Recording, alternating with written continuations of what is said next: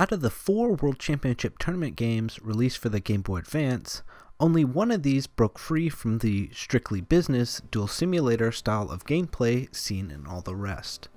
But could 7 Trials to Glory be a duel simulator while giving you the freedom of a game like Sacred Cards or Rechef of Destruction without cracking under the pressure? So we're going to start off slow, and I really hate to be a snitch, but who named Giant Orc Giant Oak? I mean, and Amazona's Swordswoman is Amazona's Sword. I mean, that's not so bad.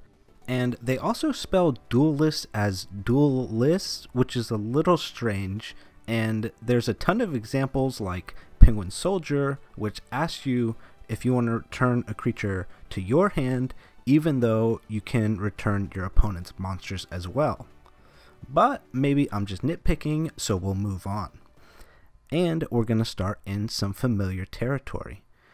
If you've seen my GX Duel Academy glitch video, then you know that Smashing Ground has some interesting effects whenever your opponent's monster with the highest defense is 0, basically only hitting your monsters regardless of position. A sad casualty to a solid staple. And as it turns out, it actually didn't work in this game either. In fact, it's a little bit more prevalent because people like Joey have Spear Dragon, Goblin Attack Force, and Giant Oak. However, there is one cool thing about the glitch in this game. If you activate Smashing Ground in these conditions and it hits one of your monsters, then it will actually place a glitch card in your opponent's graveyard. And by using spells that can special summon from your opponent's grave, you can actually summon this glitch card on your side of the field. And while it doesn't really do anything, it's just sort of fun to mess around with. But not all card changes were bad. Magic Jammer got a small buff by not only being able to negate the activation of spell cards, but the activation of their effects. And this helps you in more ways than one. The AI was designed to always use Magic Jammer on the very next spell you play. And in certain situations, they will use 2 Magic Jammers to deal with your Axe of Despair or Malevolent Nuzzler, because it has a secondary effect that activates in the graveyard, essentially 4 for 1ing themselves. A card that got a huge buff is Wild Nature's Release, and instead of selecting one monster you control, it instead affects all monsters you control, making this into a limiter removal type pump spell for aggressive beast decks, which makes the archetype a lot better, seeing as things like Enraged Battleox and King Tiger Wang Hu were pretty solid in this meta.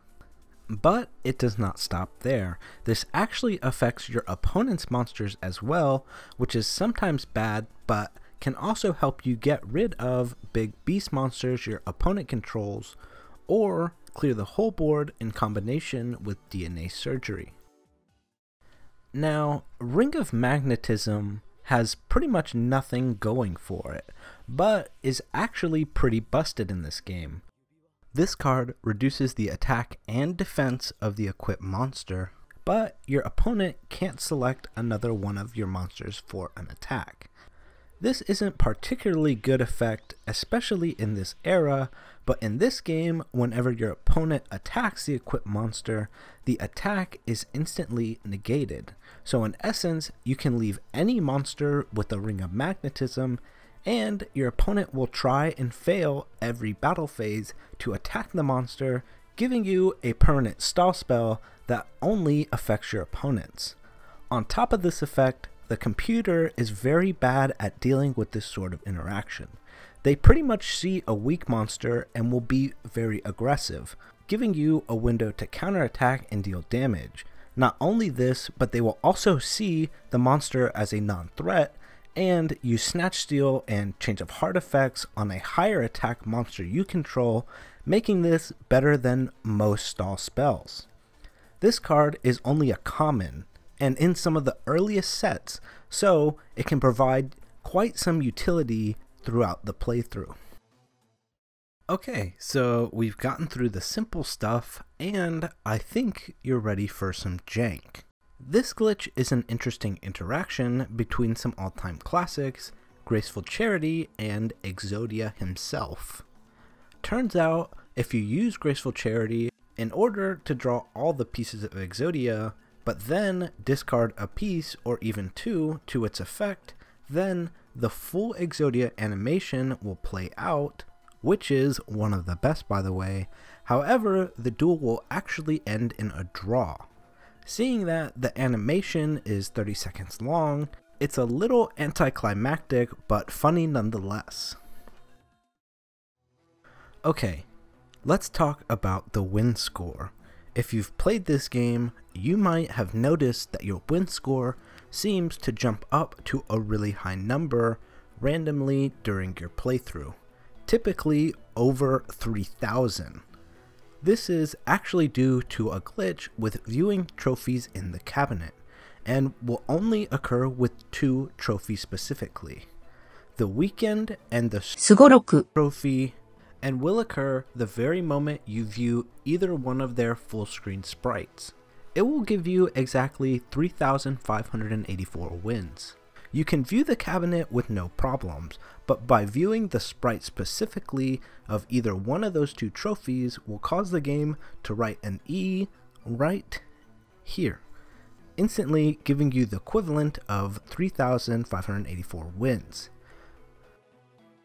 And even if you had enough wins to already have a value there, it won't add onto it but instead overwrite it, meaning that it won't always increase by 3,584 if your wins are so high that you would have at least a 1 in this column. So the simple solution to this problem is obviously only viewing the trophy cabinet and not the trophies themselves, but there's also another solution to this problem, and that is changing the language to anything except for English. This glitch only occurs on English, possibly because an oversight of trying to get all the trophy names to display in any language available. It's hard to say exactly why this happens, but I suspect it has something to do with the specific letters used in the title of the trophy names, or the fact that their words are a little off compared to the others. I don't know. Let me know your theories in the comments. Now, this glitch has been known about for quite some time. In 2008, a user by the name of Keyblader1985 created a forum post on GameFAQs titled "The Biggest Video Game Glitch Ever," where he explains this insane glitch involving the card shop and buying much more than what you've paid for.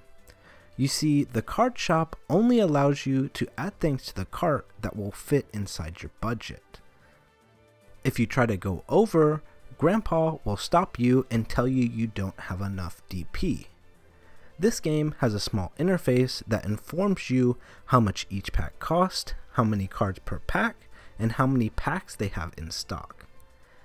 In order to perform this glitch, you need a pack with a higher number of packs in stock, right above a pack with a fewer number of packs in stock. In this example, on the first day of the game, we are going to use Volume 4 and the Spellcaster pack. First, we add the most amount of packs we can for the top pack and confirm it with A. Now the window on this is pretty big, and you can actually make it bigger by changing the animation speed to something slower. But the trick is to press down and then very quickly afterward press A.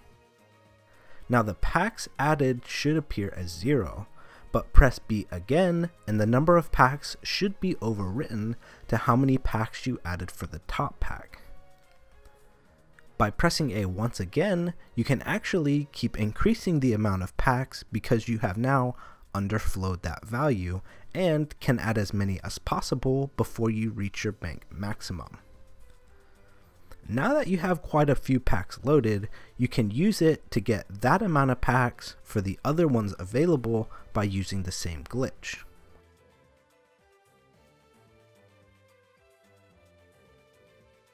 Now you may think this is pretty straightforward and you'll just have all the cards added to your collection, But this is far from the case, my friend. As soon as you exchange, the screen will freeze for quite a long time, and sometimes it will just freeze forever. In fact, there is such a range of variability on the outcomes of this glitch that I can't even list them all. Some will move you to a glitch screen, some will just go black, some will turn blue, some will show some packs with a bunch of Volume 1 sprites, or it might even behave normally. In most cases, after you get past the exchange screen, you can reset the console and reload your file to see whatever you come up with. Most of these will result in a change to your internal settings to another language and the slowest animation speed, and you'll possess around 50% of all the cards in the game. Some of these combinations will also give you 1 or 2 trophies inside of the cabinet, and maybe unlock the Shadow World area, give you the purple intro screen, and some can warp you in the middle of tournaments. This is pretty fun to play around with, but do keep in mind that executing this more than once on the same file doesn't cause it to combine, but will instead overwrite. Also, there may be some consistent aspects about this glitch, but even with the same number of packs on the same day, won't always give you the same results, so keep that in mind. And so yeah, this game has a little bit of everything, and sometimes mistakes can help add to a game's identity and give it a little flavor, which is why this game will always stand out as different from the rest in both a blessed and cursed way. And if you want to see more glitches for this game, please leave me a like and sub for part 2. Stay clean, scrubs.